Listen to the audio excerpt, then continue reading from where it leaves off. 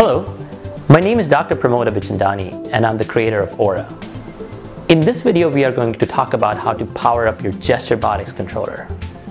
To power up your Aura GestureBotics controller, first make sure that the battery is connected. Next, notice these Velcro straps. There's two of them. Slide your right hand through these Velcro straps. Let the first strap be behind your thumb and let this button right here be between your thumb and your fingers. Now take these straps and tighten them such that the controller fits your hand nice and snug and it's flat on your hand, like this. Now that you have your Aura GestureBotics controller on your hand, hold your hand flat. Make sure you're looking at the drone with the light of the drone facing you.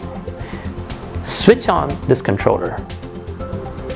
You'll see that the lights of the controller are blinking in different colors. You need to hold the hand flat till the lights become solid green. During this time, the controller is calibrating to your hand such that it knows everything about your hand gestures.